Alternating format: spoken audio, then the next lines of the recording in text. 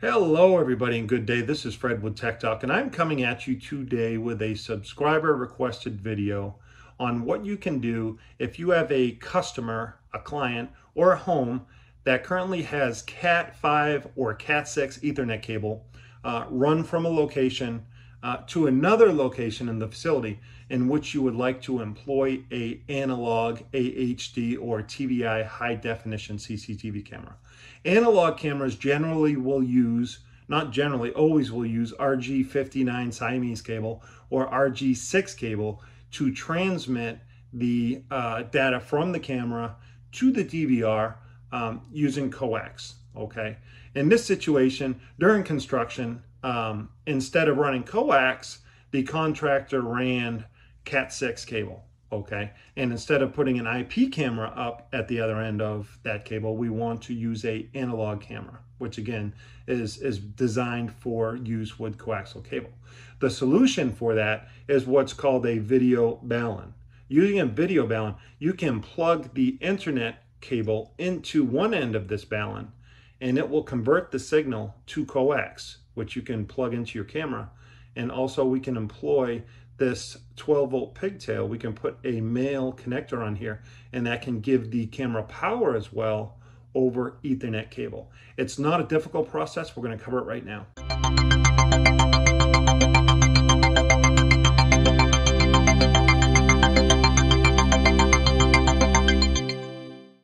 All right, let's get into the meat and potatoes. Before we do, there is a subscribe button in the bottom right-hand corner of your screen. Please click that if you have not yet subscribed to our channel. That way you'll be notified when we post new content such as this. Also like the video if the content is useful to you, okay?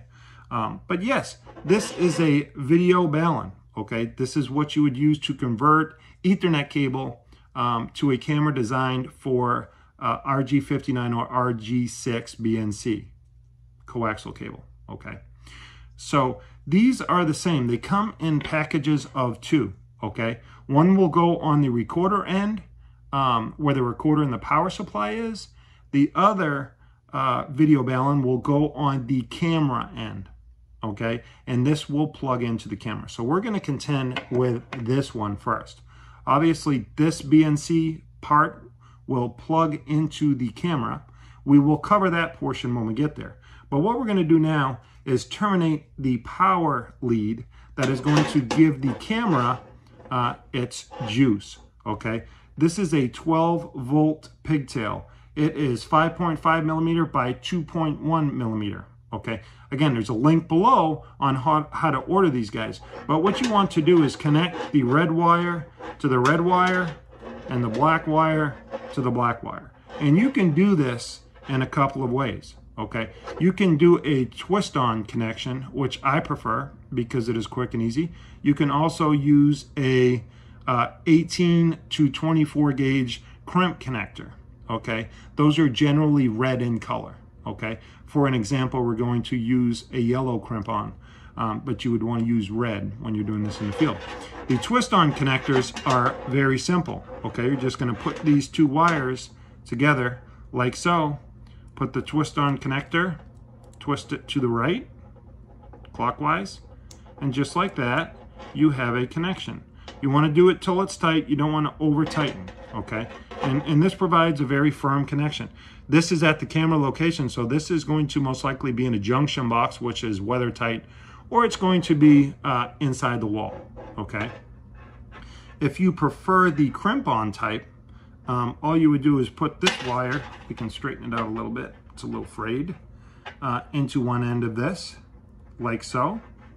And you can put the other end in the other side, and you could crimp these with a crimping tool. Okay, let me get a crimping tool, I'll show you that. This is a crimping tool. Again, the right connector for this would be red in color. As you can see, the crimping tool would have a red dot there. It has a blue, it has a yellow. This is a yellow, so I'm going to go to the yellow dot. And I'm going to crimp this just like so, okay? Now I can go to the other end, push it in, like so, and we can do the same thing on this side, okay? Just like so, okay? So now the red is secure, okay? I'm tugging at this pretty good as I'm tugging at this, and they're not going to come connected, okay? To me, there's not a right or wrong answer. It's a preferential method. You can use a crimp-on connector or a twist-on connector, okay? Some people prefer crimp, some people prefer twist. I prefer twist, okay? Now what we have, this 12-volt male pigtail can plug into the camera, which I have right here, into the camera pigtail, okay? And it will fit like so, and it will give the camera juice through the video balun, through the internet cable.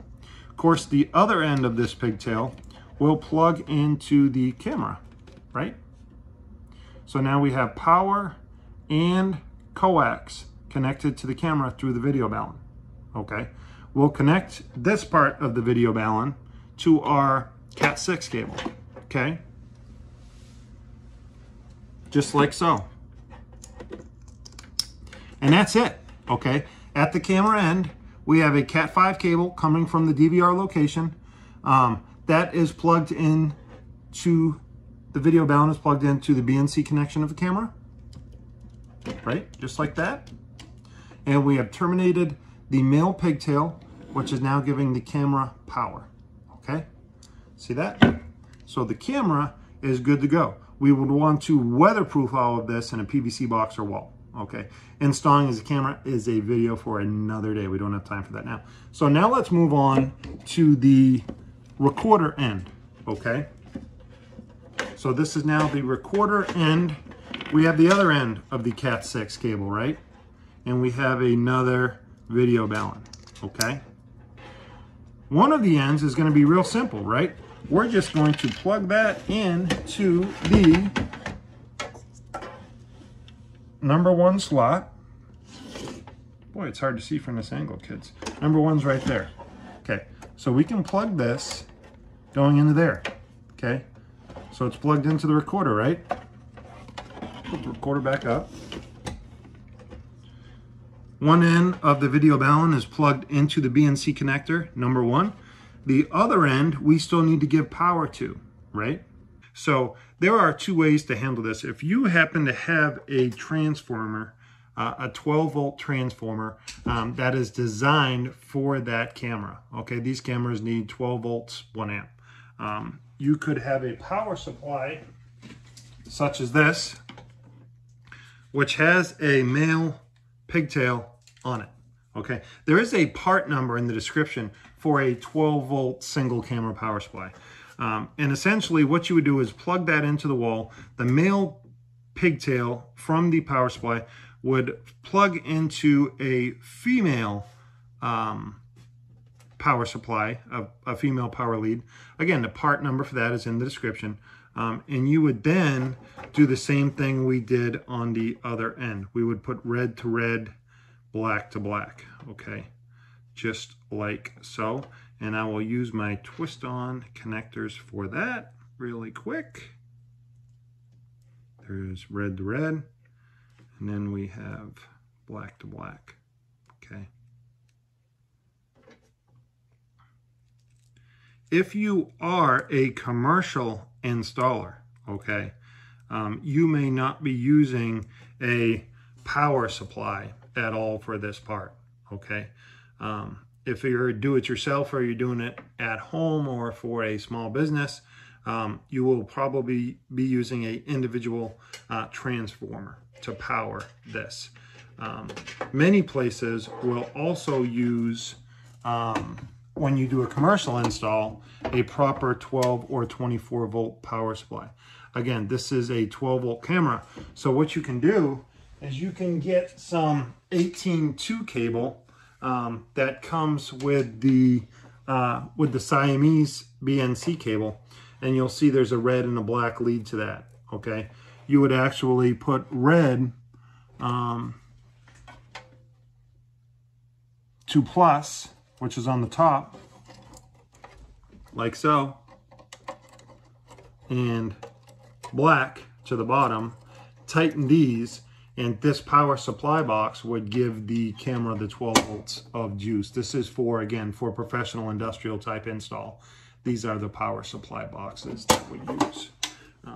But in any event, you will need to power this pigtail in some fashion for it to work, okay?